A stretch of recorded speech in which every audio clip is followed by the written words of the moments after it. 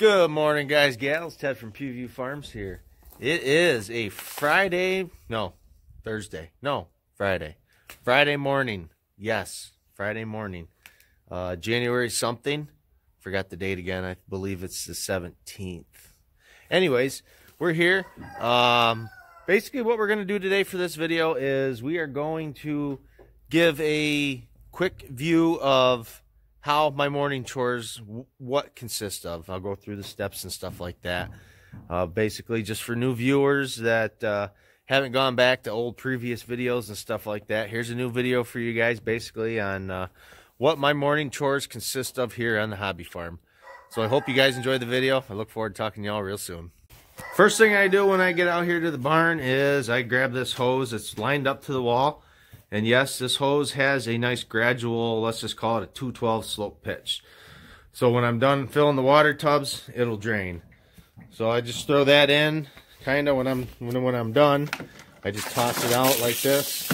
Not like that running, but just toss it out like that, let it drain, and that water tub is full. Then next thing we do while we're letting the water tubs fill up, we let our mascot, Sonny, one of our new mascots, outside for the day. So he can get to the hay all day long and terrorize the cows. You can already hear him moving. Yep, they know Sonny's coming. Then the next thing we do here is we got 2 full scoops of 16%. It's basically just a dairy grain, beef grain, dairy grain, whatever you want to call it. And that's for these guys right here. This is Nitro right there in the blue collar, and that is Big D there in the red collar, and they are ready for their grain. So they'll get their grain this morning, and then I'll let them out. While these guys are eating their grain, usually I have a little bit of time to hear the water tub probably overfilling, which I'm assuming that it is, yep, overfilling, like clockwork. Perfect. So now we'll pull this end out. Let that drain first, and then we go back into the barn, unhook the hose off the frost free, and watch the surge of the air pressure drain. And that's how we drain the hose. Then next, normally I'll head on over to Sonny's pen, seeing as how he's not in here, and grab his water bucket if it needs to be cleaned out, which it does, and refill it. And then a lot of times I'll just get the chores prepped for night so the boys don't have so much to do. So we'll put Sonny's grain in there, which is the same grain that the cows get. Basically, the guys at the mill said it's basically the same thing as horse feed, so it's easier just to buy one kind of grain and feed it. So that's Sonny's feed for the night. His water tub's full, and we'll get the manger filled. All right, we got the horses basically all ready to go for the night. So all I have to do is the boys, when they get home from school or basketball game, whatever it is tonight, open the gate, let Sonny in, and this is Sonny's place for the night until he gets let out tomorrow morning. Normally by the time that I finish Sonny's stuff, basically these guys are almost done with their grain. So as soon as they're done with their grain, basically I'll close up this back gate here so they can't come into the main working area, and we'll let them outside for the day. Here's another bucket of the 16% that basically once Nitro and D are done eating and they go outside, I can refill their tubs so everything's ready for tonight. We're filling up Nitro and D's water tub, so that'll be all set for tonight too. And then I'll come over here, hook up this red hose right here. This red hose kind of gets squeezed through the corner of that door right there. And we'll go outside to the other side of that wall where there's another, where there's a lean-to where the animals stay at night. And there's a water tub there that looks like it needs to be filled up too. While I'm out here filling this water tub out here in the lean-to, we'll head into the Kubota, seeing as how I'm right here, and get this thing fired up. Because we have to do a bale run. Normally she fires right up as soon as that glow plugs out.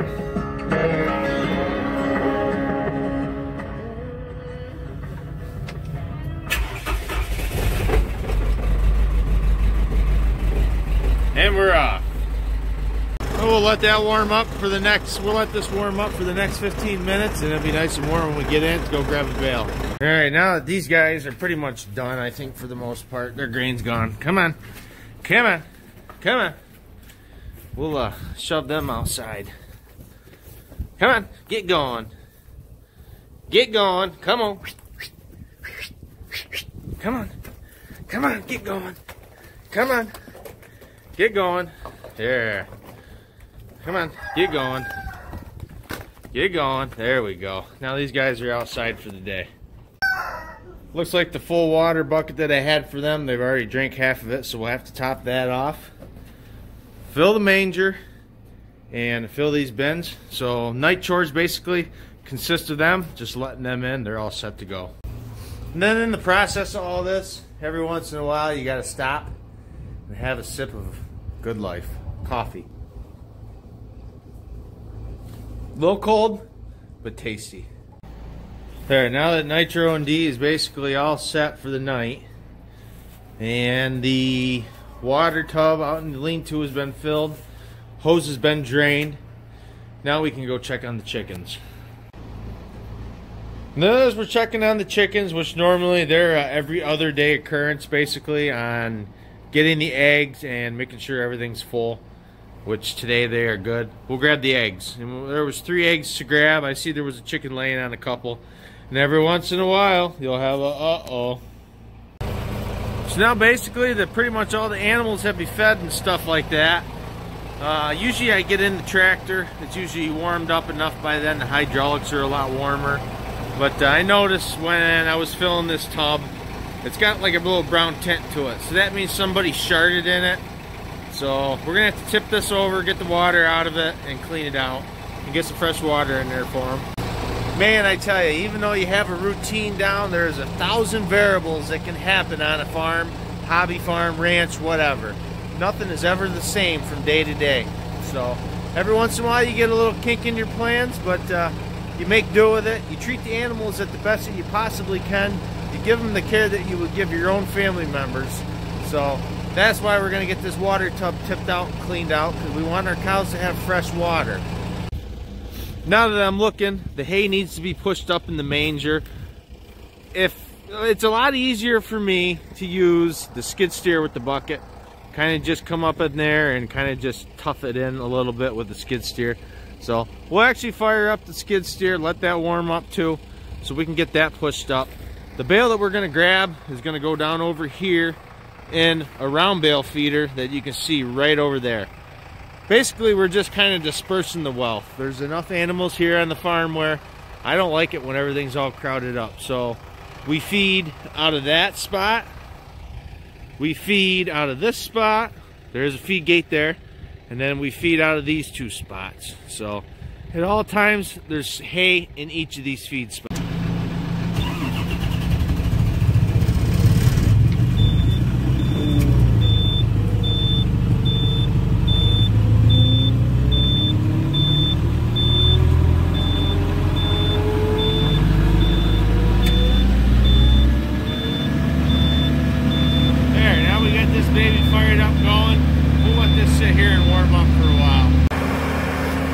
As I was firing that up right there, I noticed basically it threw a code F04 that's happened many a times with this machine. Basically that just has to do with the cold hydraulics. And the only reason it did that is because kind of everything's frozen in the ground right there. We're, you know, in the teens right now. It's pretty cold out here. My hands are actually really freezing. But froze to the ground. This year right now, currently, the LS170 New Holland has a really bad creep again. I haven't had a chance to get it into the shop, over there, wherever, to get a look at it and see if I can adjust the linkage or anything like that. So we're kind of just using it as is. So it has to get fired up, and with that creep being frozen to the ground, basically the hydraulics were trying to work a little bit harder than they actually should have. So once I actually get that to a decent idle, I got to throw the parking brake up on it, and it won't creep anymore, and that'll warm up properly. And as I'm sitting here waiting for pieces of equipment to warm up, because I want to hop into that skid steer next, get the hay pushed up over here before I bring anything over, we might as well have another cup or another sip. cold coffee. Love it. And a lot of times when I'm sitting here waiting for stuff to warm up, you know, I'll be checking my phone, looking at Facebook, Instagram, looking at YouTube videos and stuff like that, and listening to the radio. But if you notice, we have no tunes in here. We have tunes going on in this barn 99.9% of the time. But due to copywritten material, let me tell you about it. I spent the last 2 days going through all my videos and getting rid of copywritten material. That's what happens when you're a newbie to YouTube and you don't read the final disclosure. So we got her turned down, but trust me, as soon as we're done videoing, that's going right back up.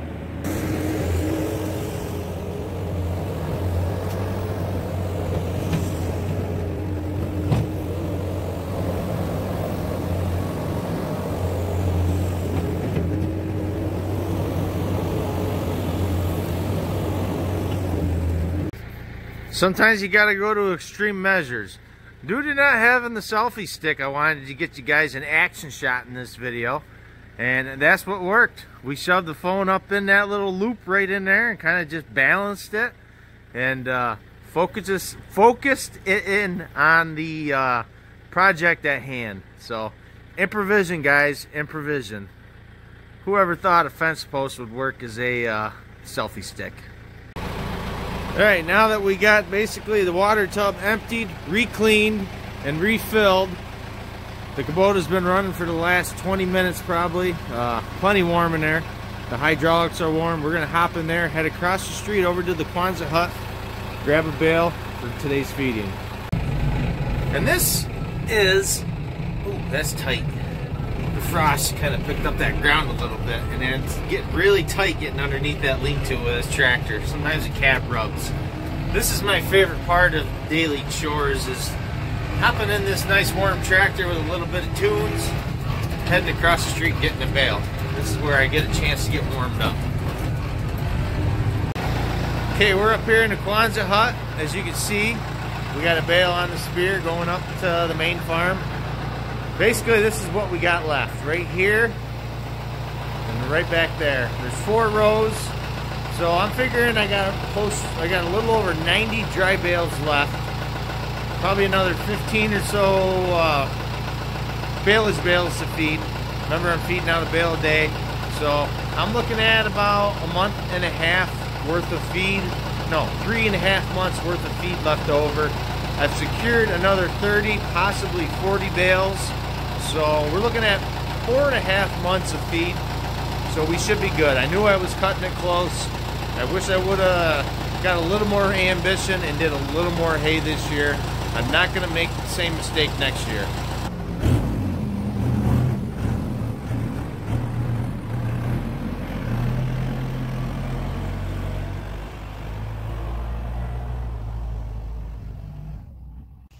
Improvision number 2 for getting you guys an action shot of the Kubota M7040 in action. Hay bale.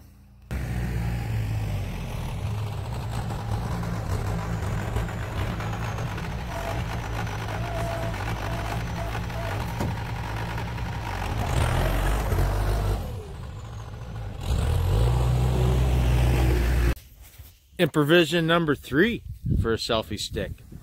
The wife's garden shovel, broken manure spreader tine, beater, whatever you want to call it. Now the chores are almost done. You guys saw that I got the round bale and the round bale feeder. I'm going to weasel my way through the hot electric fence without getting zipped and cut the twine off of it, and we should be almost done.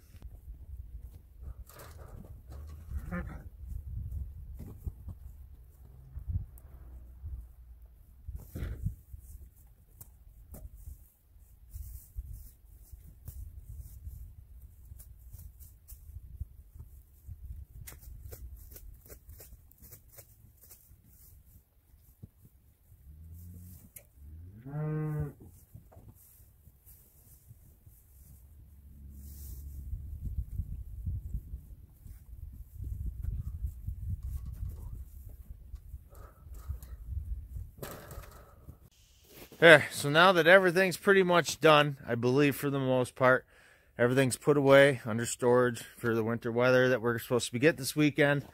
We'll just run through everything one more time, make sure everything's done. Hey, check, all done.